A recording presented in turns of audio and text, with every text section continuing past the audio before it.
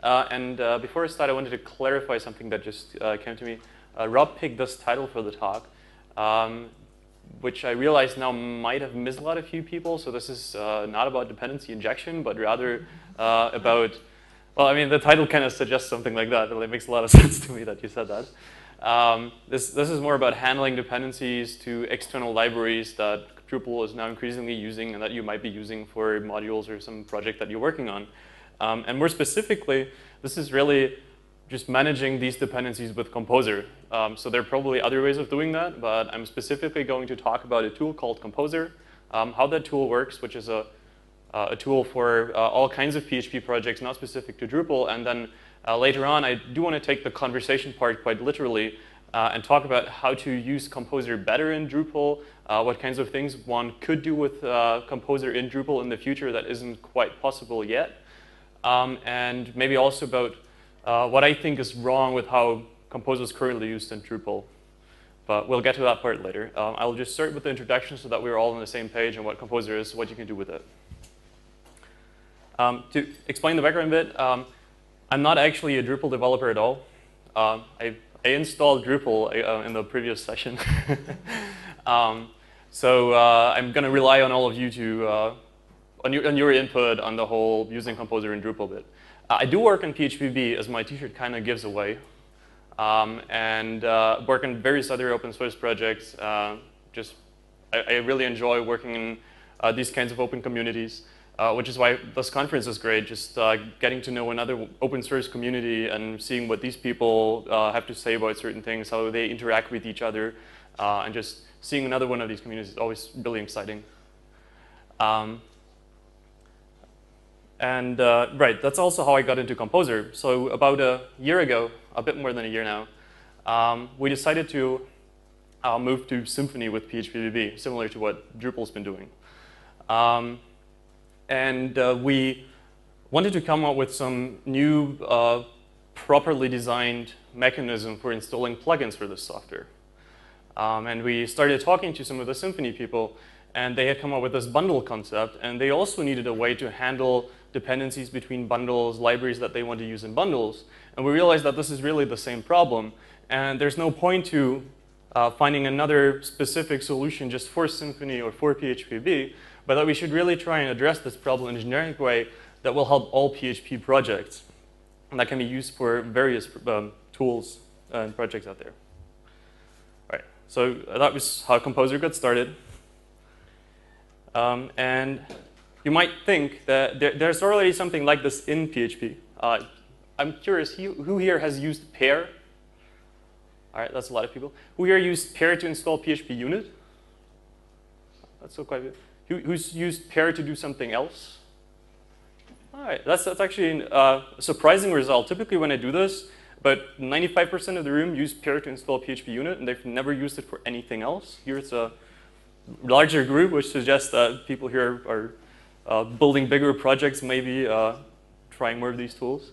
But basically, the experience that I hear from most people who've used pair is that it's really tricky to set up. I actually looked at the documentation for Drush while compiling this, the command line tool for Drupal.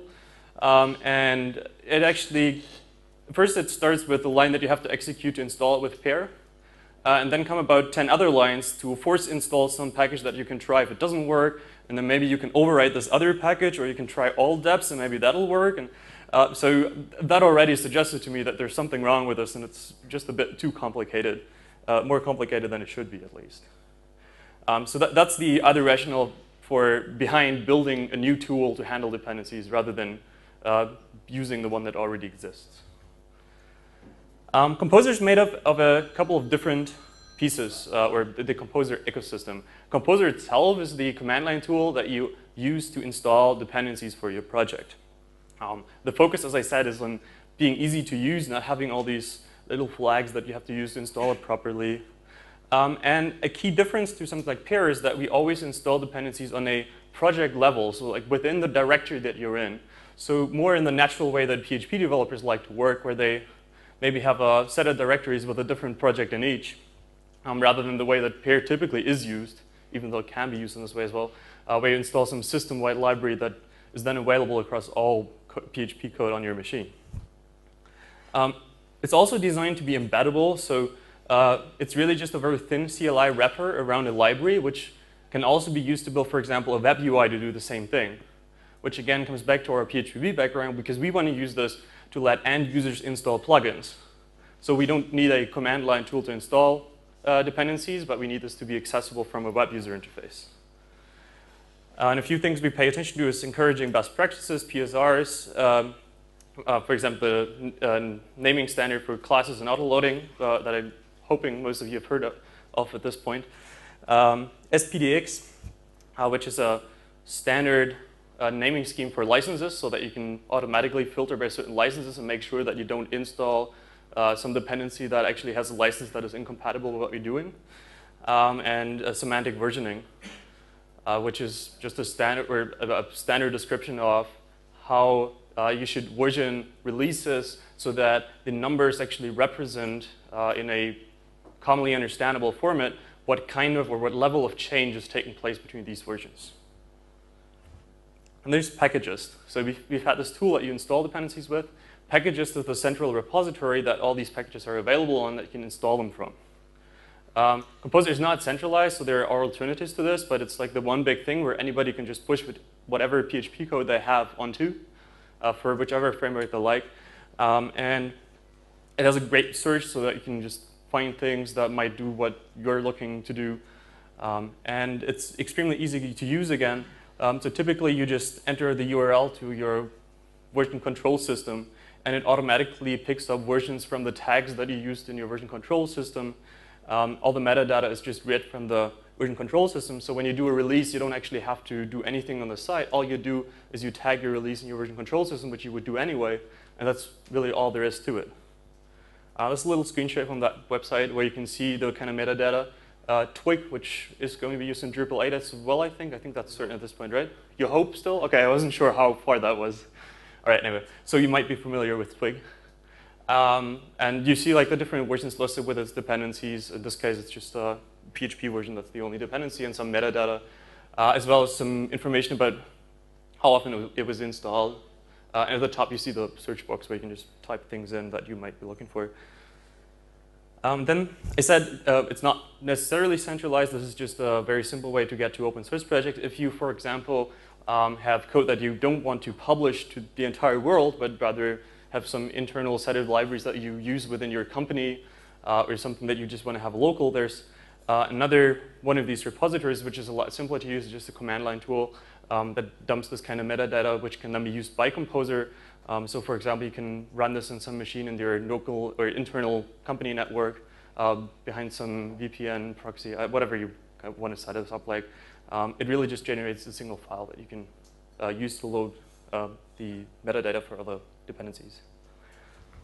There's a bit newer one, which is called Composer Installers, which is actually a package that you can install with Composer, which makes it easy to then install packages in the way that is required by a particular framework. So the standard way that Composer installs things is just unpacks them into some directory, but typically frameworks have some other directory structure that they follow. Well, Drupal itself does. So this is a very simple way to just define certain mappings for which files need to go into which directory inside of these frameworks. And there's actually already one available for Drupal there. And I'm going to show how that works later. First, I'm going to just run through how do you actually use Composer. I've used the example of setting up a new Symfony project here, because this is actually their standard recommended way of installing Symfony at this point. So it's a good example for how one's supposed to be doing this. I start here in this case by taking their Git repository and then installing Composer. Composer is actually just a single FAR file. Have you heard of FAR files? All of you know, right? So the problem with FAR files is that the FAR extension in PHP has a lot of really weird issues. And a lot of the time when you try to run a FAR file, it'll just die on you without any kind of error message or output some random crap, and you don't know what that actually means, or it won't provide you with an error message, which is why we then ended up writing this installer script. And all this installer script is does is check a bunch of PHP configuration settings and then download the file for you. So you can instead just download the file yourself as well if you're certain that you can execute FAR files. But that's why we recommend installing it just with this little snippet on the command line. But again, if that's not something you can do, then you can just download the FAR files yourself. All right. And then all you do is you run php composer FAR install. And that's really the only thing you do to install all of the dependencies. And it just goes and looks through the metadata of this package or the project that you have, which was the Symfony standard edition, and installs all the dependencies, like the templating engine, Symfony itself, the entire framework, some extensions for Twig, and all the dependencies of the dependencies, etc. And there's a little note at the end, which is kind of interesting. I'll get back to that. It says something about generating autoload files, because Composer also makes it a lot easier to then use this code without having to think about where it installed this and where all the code is located. I mentioned this. Typically, it's put into the vendor directory. So this is the result after running Composer install. You have like Monolog is some logging library that Symfony installs by default. You have Symfony itself, Twig, the Twig extension that you saw. And there's autoload PHP, which contains this autoloading mechanism that you can just include and use right away. And within Composer, there's a bunch of metadata like the list of the installed packages and which versions they were installed and a few things like that. There's an alternative to the setup that I just showed. With a package that's set up like this, you can actually run a command called create project. And what this does is exactly what I described earlier. It takes a copy of this project. It then runs Composer install within this project. So it installs all the dependencies for this project. So you can imagine doing something like PHP Composer FAR create project, Drupal project or something like that. And you would just instantly have the entire Drupal installation with all dependencies installed without Drupal itself having to contain all of these in the downloadable distribution. All right, so we've seen how you use this, but the question is where does the metadata come from and what format does it present it, or do you define these dependencies? And we use a JSON file that is typically located in the root directory of the project, in which you have a require key with which you define the packages that that your project requires to be installed in order to operate. The first part is the name. We follow a standard of having a vendor prefix and then the package name itself to make sure that names are sufficiently unique. And the second part is some kind of version constraint. So you can require some particular version, like 2.1 dev in this case. You can require anything larger than 1.0 dev, where you can require any 1 version, as you see with a Twig example, which will install 1.5, 1.6, depending whatever is the newest currently, but won't install a version 2 because that will probably have API changes that break your code and that you would have to first make changes in order to be compatible with. And the second part, require dev, is kind of a nice tool for development where you can additionally specify packages that you just need during development, for example, to run tests, some kind of utilities that you just need during development, but that you don't want to actually have on your deployed system in the end. And a neat thing here in the note below, you can specify preferred source when installing, and rather than downloading some tar gzip, zip file, whatever, and unpacking this, it'll actually do a git clone, svn checkout, CVS, or whatever you're using, so that you can actually go into this vendor directory, make changes, and commit them right there and then. There's kind of a problem. If you've just worked with pair and you have the system-wide installation, you can't easily just, if you've got a problem with some package in pair and you want to make a small change to it, maybe a bug fix, you can't just go edit this, commit it there, but you will have to, well, first debug this, make the change, then kind of take this diff, send it to them, hope that they'll apply it, install a newer version. It's kind of a long loop. And this makes it really easy to, during development, to just commit this kind of change, maybe even to your local fork of this package, and to then later update to the official fixed version. If you want to publish a package, you need to add a bit more metadata, like the name of this package. It's exactly the same Composer JSON file that you use in your project. If you want to publish this as a package, you can add a couple of keywords, which are used for the search on packages, for example. I mean, the rest is really self-explanatory. And the last bit is a bit interesting. This is how you define autoloading, in this case with the PSR0 standard. You can also find a class map, and it will automatically generate the necessary autoloading code. All right, this far, you can install Composer packages, you can define them, you can publish them. There are a few neat things to Composer that it does differently from other systems that help you avoid chaos of this kind of version chaos that starts to exist if you want to work on a project with many people or if you want to distribute a package to a lot of people. Because something you quite frequently encounter is that someone on your team builds a package with particular version of a dependency, and then you distribute this to a coworker, maybe a week later. Coworker installs the same thing, and he also installs the correct pair package, let's say, and it doesn't work for him. And after a couple hours of debugging, you realize that he did install the correct pair package. However, there was a minor bug fix released within this week, and that actually broke compatibility with the code that you originally wrote. So just this small delay already resulted in broken code and having a really hard time finding out why it broke. So instead, Composer has a Composer log file. So when you're in Composer install, with something like the 1.*, which will just install any 1 version, it'll record which version it actually picked. So for example, in this case, it could record that it installed version 1.0.0. And then you typically commit this file into your repository and share it with your coworkers or with users of your product.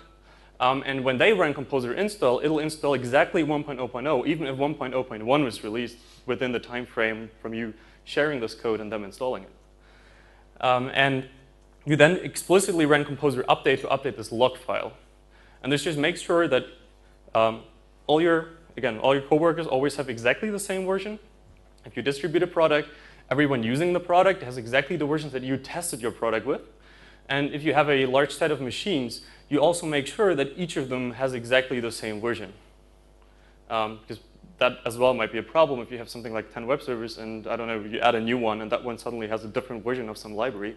That'll cause a lot of problems. All right, this is some details on the auto-loading that I mentioned already. You can also have a class map where you just specify some directory of files that will just look for classes inside it if you're not following PSR0 yet. And for especially older code, like pair code, you might need a include path. It's not recommended because adding a lot of these makes including files a lot slower because it'll have to check each of these directories every single time it wants to load any kind of file. But it is there if you still need it. That's the file it generates that I mentioned. And all you do is you require this file. You can immediately start using all of the classes defined in all of the dependencies that you have. So you you never again need to think about where is the code coming from that I want to use here. It's just all directly and available to you to use in your application. All right. I mentioned that we have different ways of defining repositories. This is how you do this in your Composer JSON. You basically specify the type, like Composer, which is the same type that packages itself uses. Or you can directly load packages from a VCS repository, for example, a Git repository, without actually setting up anything like status or packages. You can disable packages itself as well if you want to, for example, only use packages from your reviewed package list on your internal network and don't want to use any of the open source code. And there's a neat trick here as well. There's also a repository type called package, which allows you to define a complete package in line so that if you want to include some code that you just have a zip file for, which doesn't contain a Composer JSON, or maybe this is some, I don't know, something like jQuery that they won't care about Composer because it's some PHP dependency management thing, then this allows you to define a dependency on this other project without them supporting Composer. So you just provide all the metadata that Composer needs within the repository definition. And this is essentially this is a Composer JSON within the Composer JSON, so you can also define things like further dependencies of this package. And then in the end, again, you require the package that you just defined. All right. Okay, that's basically what I wanted to explain, how Composer works. I think you all have a good idea of, or an intuition of how to use Composer, what you can do with it. I wanted to say a few things about the state of Composer. As I mentioned at the beginning, it's only a year old. We've had a huge amount of contributions, though. This is actually a bit outdated, I think, the screenshot, but there are a couple hundred contributors in GitHub at this point, I think. So we've gotten a lot of feedback, a lot of help with this. which has allowed the project to grow this quickly and to be actually very usable already after such a short time frame. Packages already has over 2,700 PHP packages. So that's a really large amount of libraries. And whatever kind of problem you come up with, there's most likely already a package there that solves exactly this problem. So the next time you're working on something and you think you've got some new problem that you need to write some new code for, maybe first check there if there isn't already a library which does exactly that for you. We've just released an Alpha 5 version, so again, it's still pretty young. At the same time, it doesn't matter that much that it's still an alpha release officially, because it's a tool that you use during development. So it's not something that could crash your site which is running or deployed. It's solely used during development, or basically the code doesn't run once the site is deployed. There are a bunch of frameworks and libraries that have started to officially support Composer, which has helped adoption of spreading this. Like I mentioned, Symfony does. Zen Framework 2 uses this as the recommended standard way of installing any Zen Framework 2 project. There are a lot of other ones that I don't remember just now. I don't know, libraries, like even the Facebook PHP SDK is using this. Like it's got a lot of adoption in a really quick time. And there's also some support by platform as a service providers. I think Pagoda Box is just one. They actually automatically run Composer for you when you deploy something on there. Some of these PHP hosting services do this automatically now. And I've seen the first few attempts at using Composer as a library to install plugins in an application, which is what we originally started with, to install the plugins in PHP. Right. There are a few things we still want to do which are preventing us from having a beta at this point. We do want to improve support for web assets, so like JavaScript files, image files a bit, because at the moment they all end up in the same vendor directory. But typically you have some other directory where you keep all of these, or if you want to separate your web accessible directory from the directory that all your dependencies are in. This is maybe not something that happens in Drupal all that often, but it's the same thing with PHP, so we don't have this problem either. But it's something that we want to work on so that you can actually collect all of these files from all the different dependencies that you have and keep them in a single directory. There are just various cleanup things to do, small missing features.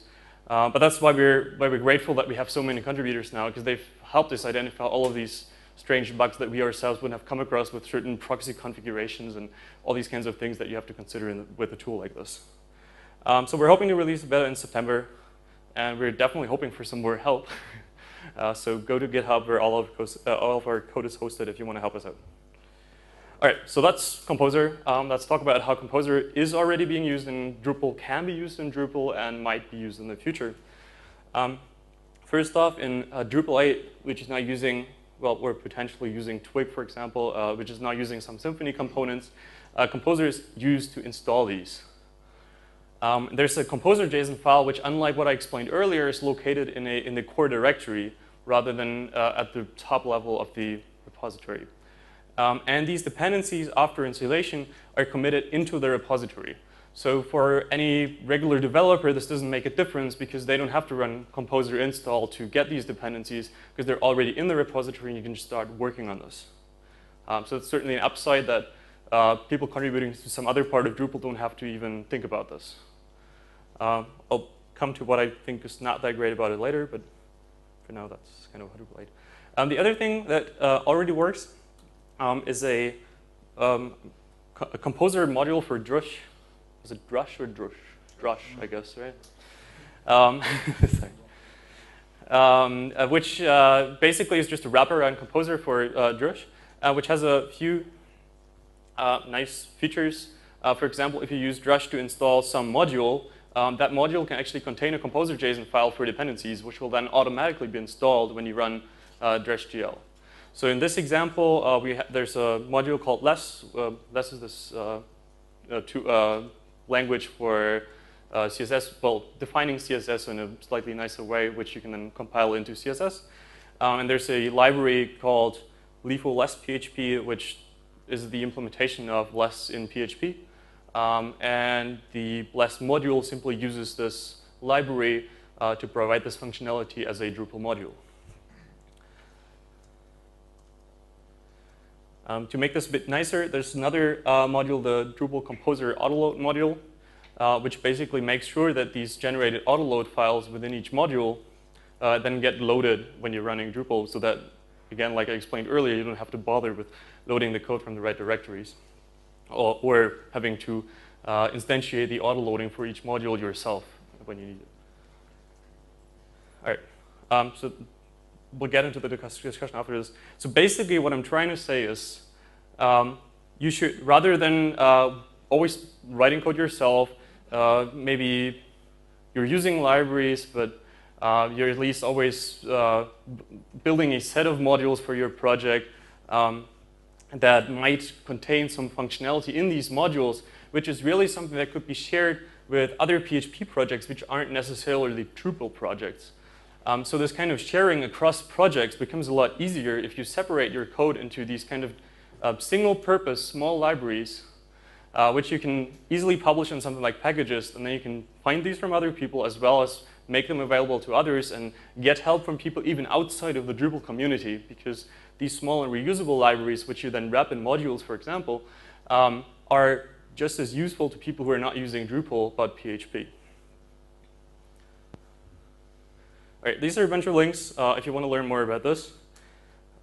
There's also help in a Google group if you just have questions after, or on Freenode IRC, there are always people around to help if you want to try some of these things. And at this point, I really want to start the conversation part of this. There are a few items on here that I put there, which are, I think, points that we should discuss. Like I mentioned, the composer.json of Drupal is currently located in the subdirectory, which means that if you, for example, have a Drupal project and you want to have your own dependencies, you will have to separately install them, or you will have to modify this composer.json in the core directory, which is really not a great idea.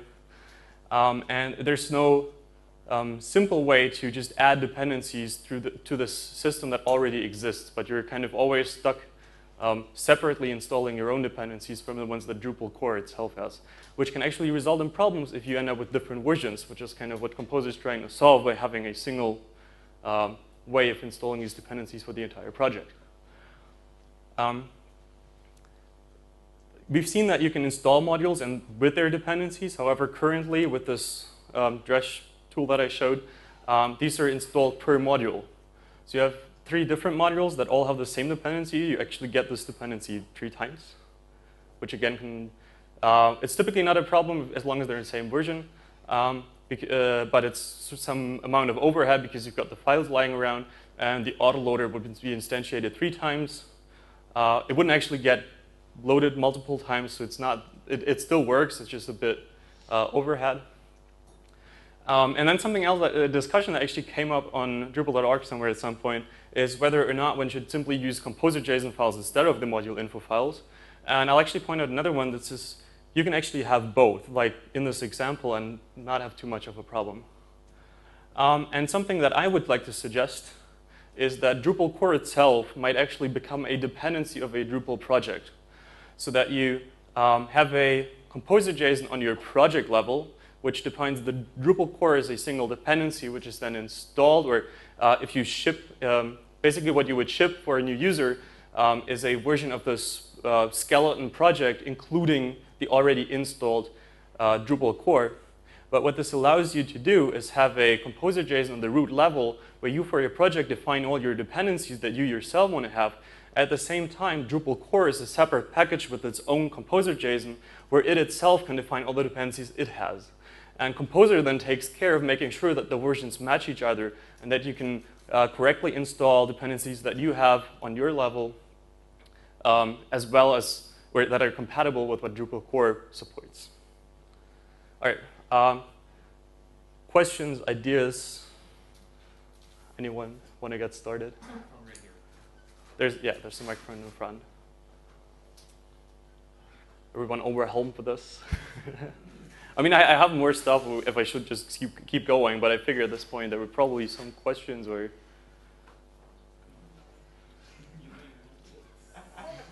There's, yeah, comments like really, conversation, yes? So that you don't have to ask me something, you can just tell each other something that you think about this if you want to.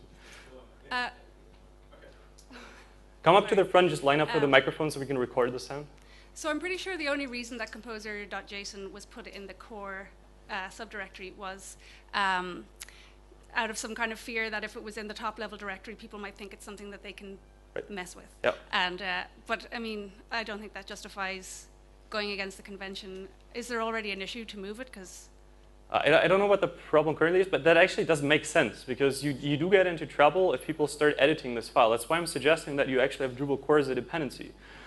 Because if you want to update from one Drupal version to another, that typically involves changing the version of these dependencies, right?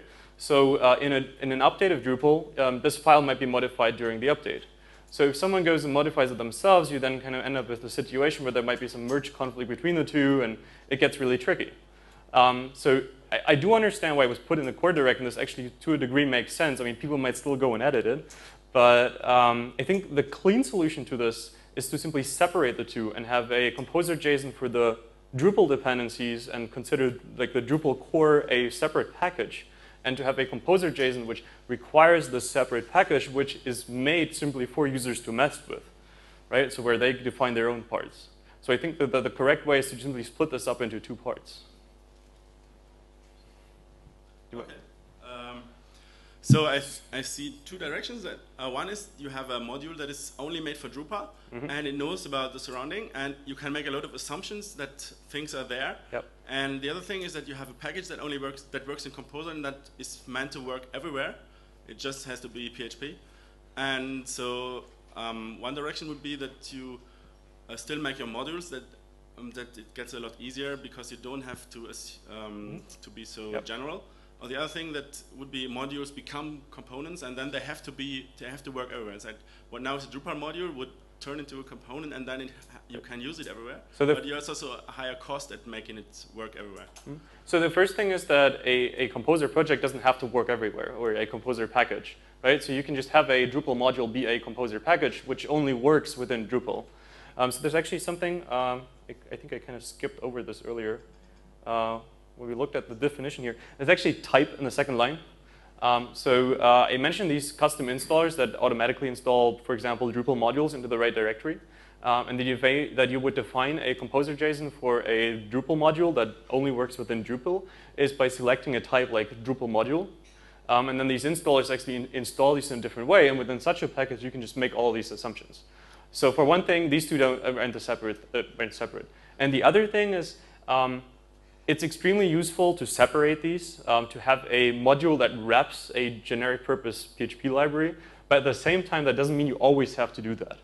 I mean, in simple situations, it might just be faster and easier not to do that. I was just hoping to encourage you to do that, to think about whether that might make sense, whether there might not be some benefit from doing that.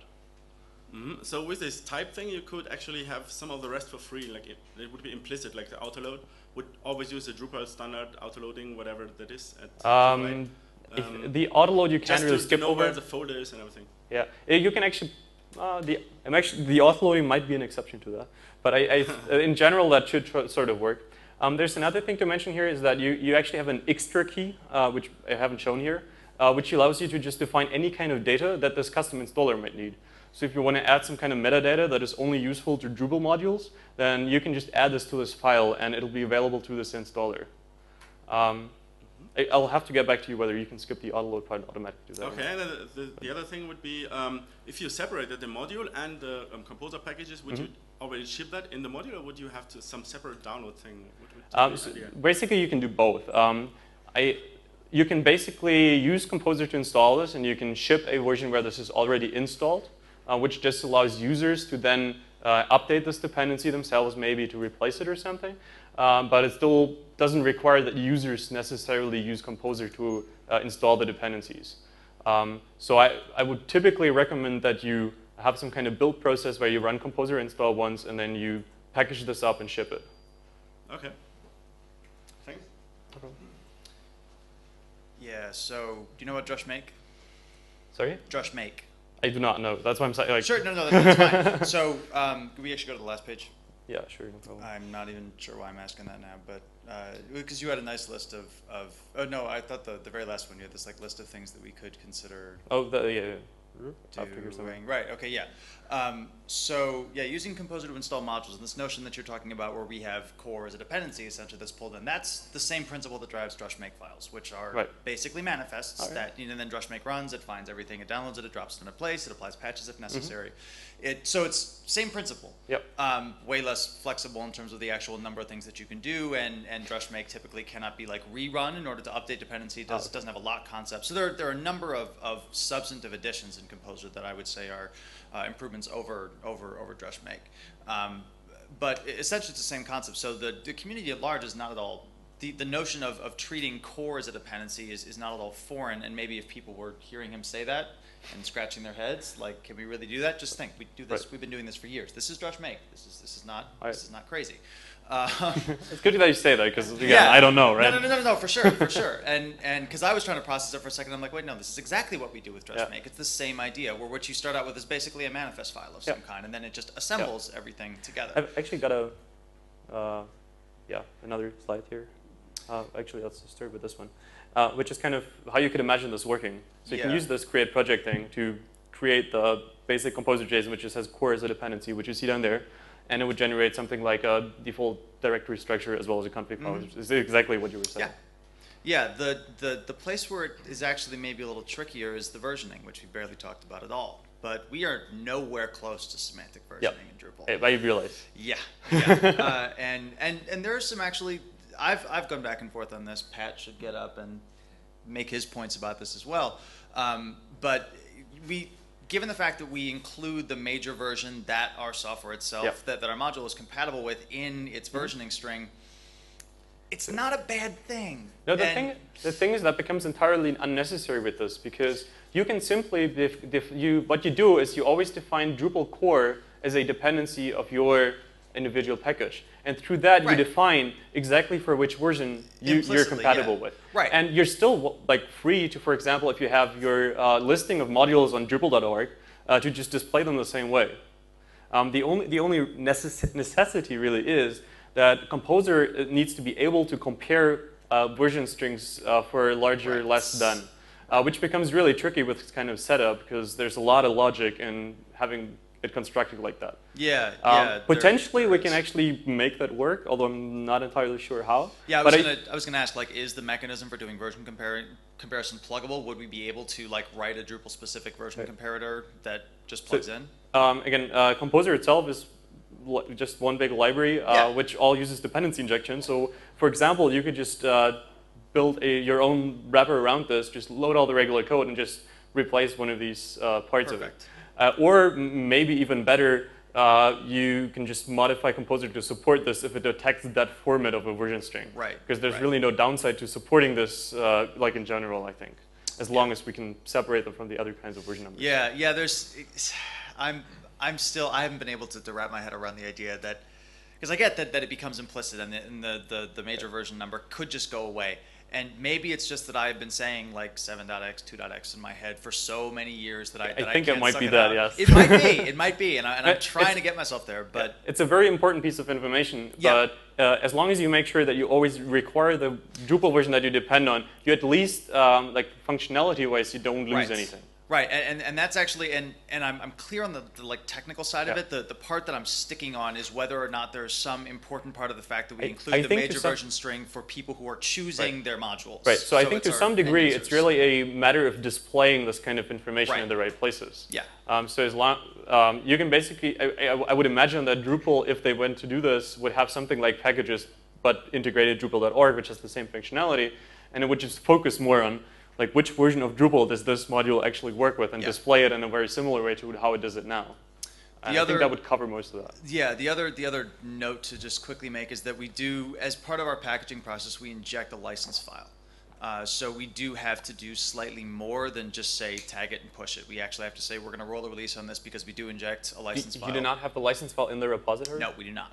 It's not directly included in the repository. I mean, that has its own whole long history. But it seems like a really strange thing to do, because you do want to version the license information with a kind like. Well, no, that's the thing. In order to put Git code, in order to push to Git on Drupal.org, you have to click something that says anything I put on here is GPL. So by Right. putting it on there in the first place means it has to be GPL. So Yep. if you put your own license file in, then you actually kind of can't do that because by putting the code there in the first place, it was GPL. So what we're doing is when at packaging time, we are enforcing the contract that we set up Right. when you agreed to get access to version control in the first place. Okay. So So again, I would imagine that Drupal would not necessarily use packages directly. yeah. So sure, for example, sure. Zen Framework does something very similar where they have a different packaging process and they just run their own repository. Right. And it's really not very difficult to set this up where you just package, like you would just continue to have some kind of packaging yeah. process, and all you need to do is in the end generate this kind of metadata that Composer can then use to find these packages. Right. Yeah, and there's and I don't think that's I don't think that's impossible. Although the one piece in here that I've still missed is where is the information kept about like what a vendor source actually is? So how does Packager figure out that Drupal should be looking at something like for Drupal/core? It looks at vendor as Drupal, so it knows that it's looking for something on Drupal.org. So this is really just a string. Like it doesn't separate the Drupal and core Oh, bit. it So it's doesn't. just a Drupal core string, and it just goes through all the repositories that you've loaded and looks for the string, and it'll return all the packages and all the repositories that you've loaded that are named this way, Okay. and then it'll match the version constraint that you defined to only get the packages in that version that you wanted to use, and then it'll install that. All right, I should sit down so that he can ask questions. There's plenty of time. So I agree with you completely about it'd be better to not check the Symfony components and Twig components into core directly. The primary reason that we still can't move to that at this point is that since we're chasing dev versions of Symfony right now Yep. and of Twig and everything else, that means it's quite possible that someone working locally will have a branch of Drupal core that they're working on and another branch of Drupal core they're working on that require different versions Yep. of some library. But And that's easy to switch if you remember that command and if you have a network connection at the time. Given how much Drupal code is written on airplanes, that second one might be a challenge. I'm not sure though, but I mean, even in that situation with the current one, you still need these different versions of Symfony present, right? So I'm thinking, this branch, we have, Symfony to master these three libraries from this date, and this branch we have the same libraries from 3 months later. Right, yeah. And if I'm working on this branch, Right, what on you're an saying airplane, is you don't actually have these installed at the moment, but you want to, on the plane, you switch to the other branch, and you want to then install these dependencies. right, so it's other Right, okay. dependencies. Yeah. And that's not an uncommon workflow for Drupal Right. core dev. So how would we go about solving that problem so that we could do that? So one thing is that Composer might start solving that somewhat, because there's a proposal for having local caching. So then on the plane, it would, like, as long as you've at least once checked out this branch before and downloaded this version, it would have these cached locally. So if you just ran Composer install on a different branch, it'll realize, oh, these are the versions, and see, oh, I've got these locally, so I can just move them back. So I think that kind of local caching would solve this problem. To a large extent. yeah, Not completely, but to a not- large extent. yeah, but- Okay. Do you have any idea how far along that concept is? There's a pull request open for it, I think, so that kind of needs reviewing on a few minor changes, but it's Okay. basically there. Post a link on the project or on the presentation note on the site after. I We will, can try and yep. harass people to review that. Yeah, no Thank you. All right, more questions? All right. In that case, I've got more slides. Yeah, so we talked about this. And just to complete that would basically be the update process for if you wanted to update Drupal. You basically just replace the version of Drupal core that you want to now work with. You can maybe leave the modules that you're using in the same version, and either Composer's going to complain when you try to update and say, well, this isn't actually compatible, and you might have to update one of the modules as well. But it basically takes care of figuring out whether these things are compatible or not. And again, you can wrap this in some kind of Drupal tool, so you don't necessarily need to use Composer as is.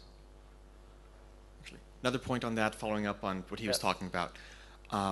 One of the side effects of our current versioning approach is that some modules will reset their version between Drupal major versions. Right. So, as an example, the organic groups module got up to version like 8 something for Drupal 5, and then dropped back to 1.0 for Drupal 6. Yep. Which works totally fine in our current model. I suspect here would blow up horribly. Again, it would just be having the version comparison work on that kind of version numbers, which Okay. is not that big a deal. Plus, Like, what organic groups did was wrong. that argument could certainly be made. No, but there's Conversation. Yes. if y'all haven't read it, Tom Preston Werner is the one who originally authored the semantic versioning proposal. It makes sense. And when I say that organic groups did it wrong, I mean they did it in a way that wasn't very semantic and didn't make sense. And really, I have yet the only case that I have seen which doesn't entirely fit the semantic versioning proposal, which is a well thought out proposal, and really all of us can pretty much follow. I mean, hell, the kernel's doing it. Is this case where we want to express some like external dependency information with our leading digit, which is not strictly something that we ought to have to do. That information could be recorded somewhere else, and I agree with you on that. It's really just the sort of, can we make the shift, can all of our infra shift, and can all of the expectations that everyone has around it shift easily enough, which ultimately is a question of how centrally controlled can we make the process of managing that shift so that we don't have people in different weird inconsistent version states for some unknown period of time. But yeah, the OG did it wrong. Is Moj in here? No, good. So he agrees that he did it wrong. He didn't realize that was what the major numbering versions were for, and you increment major numbers at certain different types of things. The fact that we reset when we actually change across major version numbers is itself a little bit of an oddity, but we have an issue inside of the community right now where it's like, so for example, like I can talk about panels 2 or panels 3, and those exist across different Drupal major versions, and we maintained our major version numbering because those actually represent different applications and have significantly different functionality. But so it made sense that we retained that there was never a 7.x, 1.x, or 2.x, whatever branch for panels, because this is panels 3, and that's what that major version number represents. A lot of the time when there's sort of this resetting of major version numbering, I think it's because we're not following a very disciplined numbering schema in the first place. And switching to the system would actually encourage us to be more proactive in thinking about that, which I think would be beneficial. But highlighting that we would have to make that shift. We would definitely, yeah, and that is one of the things that would make the shift difficult, is there's a lot of retraining involved in how people think about it. But yeah. Someone besides us get up here and talk. Come on. Anyone? Well, I guess I can show you a few more cool things you can do with Composer, which is like the thing I've always got left over for the end, which is, it goes a bit beyond the simple examples I gave earlier. I kind of touched on this with the example of you have some peer package that has a bug and you want to edit it, and that doesn't really work all that well. So in this example, where I think you're working on some kind of Symfony project, and you have a dependency on this monologue bundle for Symfony, which itself has a dependency on the monologue library, right? So you've got this kind of tree, your package, the bundle, and the library itself. So it's like 3 items, kind of a chain of dependencies. And this library has this it's missing this essential feature for me. So I'm going to fork this library, add this feature that I really want to have, and then I want to keep using this. Now I've got this other package in the middle, right? Because I wasn't originally using the library directly, but I'm using this bundle thing in the middle as a dependency.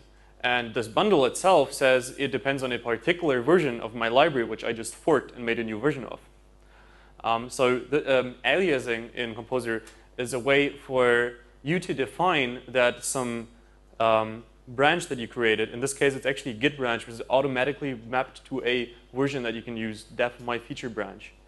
And you can pretend that this is version 1.1.0 of the same package, so that the monologue bundle, which depends on 1.1.0, can still correctly install because it thinks its dependency is satisfied because you aliased your own new feature branch version as the version it was expecting. So through these aliasing things, this is very useful if you're working on a project or on multiple parts, libraries of a project, so that you have development versions of various parts, and you want to try these out while you're working on individual parts. And this allows you to very easily use these branches without having to edit all the dependencies just to try this out. All right.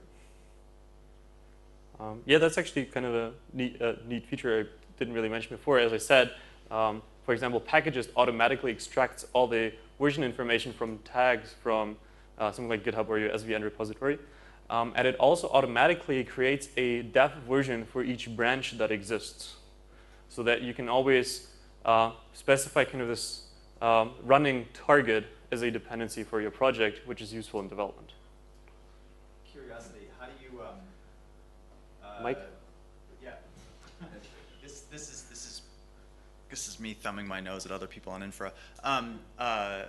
What mechanism do you use for generating those? Because you have an actual tarball that can be pulled down, whatever, right? So how do you poll the external repository to determine that a change has been made on a branch and that you should repackage the branch tip?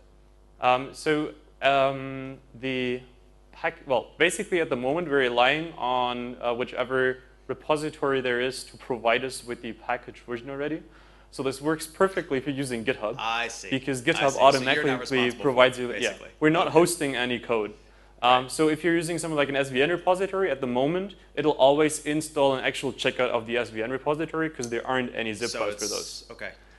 We are planning on adding that to packages. We can talk about it's that just later, one of these things nobody's done yet. No, for so- sure. We can talk about the approach to that later because we've talked about it a lot on our infra side, and I can tell you what not to do. Right. Yeah. All right. Yeah. Any more questions? Anyone? All right. I think in that case, thank you all for listening and participating.